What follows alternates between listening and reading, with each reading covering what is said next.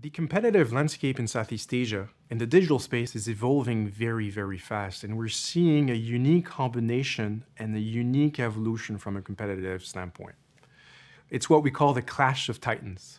It's the clash between Western groups, the traditional Googles and Facebooks of the world, which have a presence in Southeast Asia, competing with Chinese players increasingly investing in the region and competing with homegrown groups such as Grab, Gojek, Lazada, Garena in the gaming space.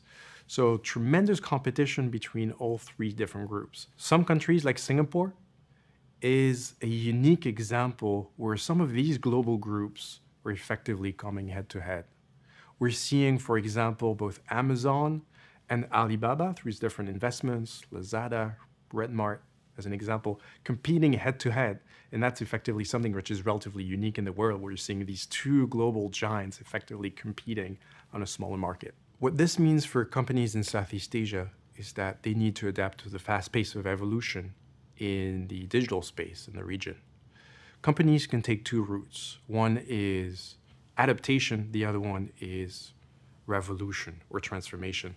Adaptation means acquiring the right capabilities to be nimble, agile, to really respond in the right way and the right pace. Transformation is a little bit more aggressive, and some companies are taking that route. A good example of that is Sephora, the French retailer that has acquired the largest cosmetics retailer, e-commerce retailer in the region, to form a truly omni-channel retailer in the region.